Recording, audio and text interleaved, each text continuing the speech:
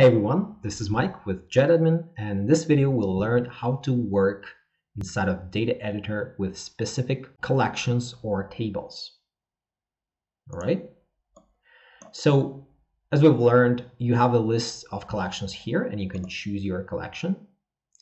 And when you choose your collection, all the data is fetched and displayed here in the main sections. You can collapse that. So you have your typical grid with headers here, the names of the columns and the rows. And before we jump into working with your data, it's useful to go over a few navigations options that will allow you to zoom in on the relevant parts of the data. The first one is filter here. So you can click into it and you can see all the columns from this table. So I can choose, for example, name. When I click name, I can right away specify the logical operation. You can click into it and see that all the list of all the operations. You can choose contain and you can set the value. When you type your value, you just click enter and this filter is applied.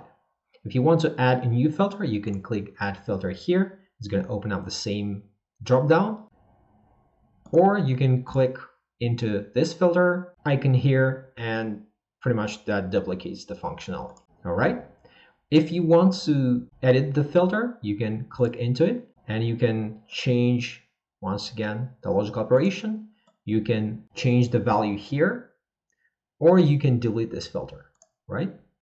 Then if you want to, you can click into an individual specific column and filter from here, but it pretty much is the same functionality.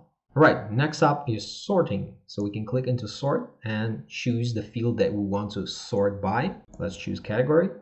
And when we chose this field, this is going to open up this tab here. We can click into this tab if we want to adjust anything. We can change different field, or we can change the way we want to sort, ascending or descending. And we can add multiple sorts. We can stack them as we can with filters. Well, obviously, we can delete sorting.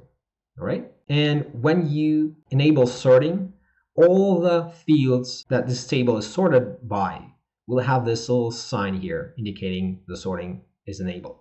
All right.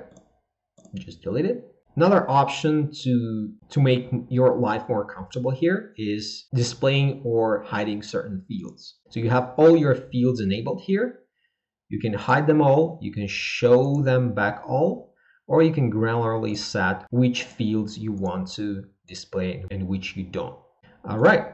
Finally, what you can do here is you can click into an individual column and you can click edit field and you can change the type of this field. So for example, these images that I brought from Airtable are not rendered right now as pictures. So in order for me to render them as pictures, I will go ahead to this tab and just find the field type. It's going to be image.